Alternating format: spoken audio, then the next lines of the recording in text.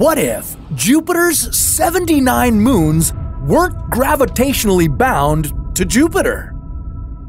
What if they became rogue objects, orbiting on their own paths around the sun? Would they still be moons or something completely different? Could one or more collide with Earth? And which moons could host extraterrestrial life? This is What If, and here's what would happen if Jupiter's moons scattered across the solar system.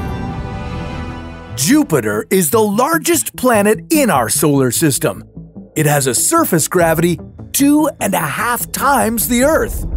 And the planet's gravitational pull, combined with its great distance from the Sun, are two of the reasons why Jupiter has so many moons. These moons range in size from the smallest, S2010J2, to the largest, Ganymede. It's larger than the planet Mercury. Another of Jupiter's moons, Europa, is about the size of our own moon.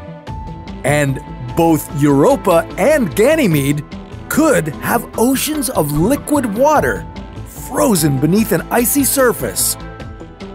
So, if Europa and all the other moons abandoned their orbits, what would they become?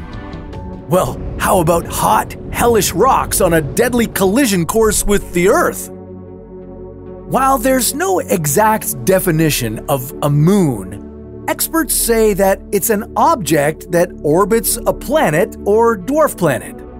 So the moment Jupiter's moons leave their orbits, they would stop being moons and become something else.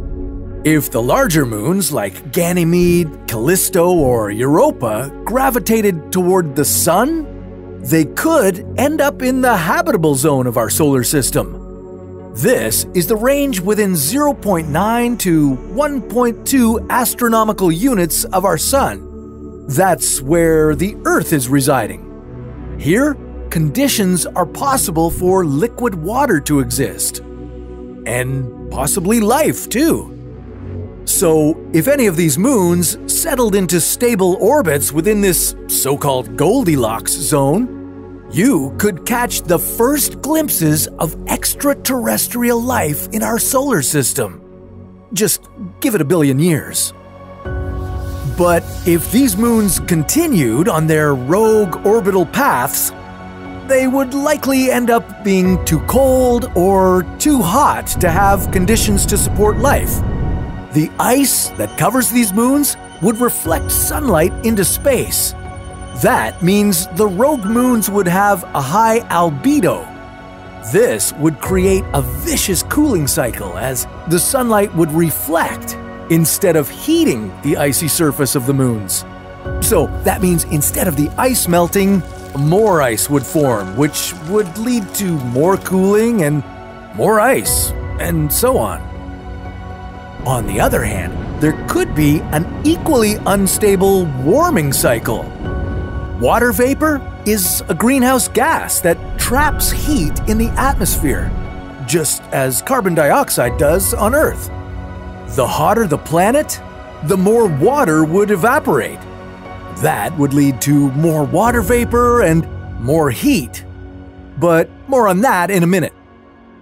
Jupiter's former moons would require 10 to 40% more sunlight than the Earth in order to not become icy snow globes wandering the solar system. Plus the help of other greenhouse gases like carbon dioxide and maybe some volcanic eruptions. But too much help and that rapid warming effect could kick in, leaving the former moons hot and uninhabitable. Then what? Well, now you'd better start to worry. These 79 rogue objects could end up on a collision course with us. At 2 kilometers wide, the smallest moon, S2010J2, would cause damage wherever it collided, but if any of the larger moons hit the Earth, you'd be doomed. Scientists say that if an object with a width of 96 kilometers collided with us, it would wipe out all life on Earth. And, sorry to say, Jupiter has many moons that meet this deadly criterion. Your only hope would be that our planet could potentially catch one or more of the moons in our gravitational pull. But that hope would be short-lived, because life on our planet would become difficult. Or impossible. Yeah, higher tides would render the coastal regions uninhabitable. You'd experience massive and more frequent tsunamis, earthquakes, and volcanic eruptions. And these eruptions would spew out dust and toxic gases that would block out sunlight. But on the bright side, you'd now have 2 or more beautiful moons in the night sky to admire. But, is that really big one coming closer?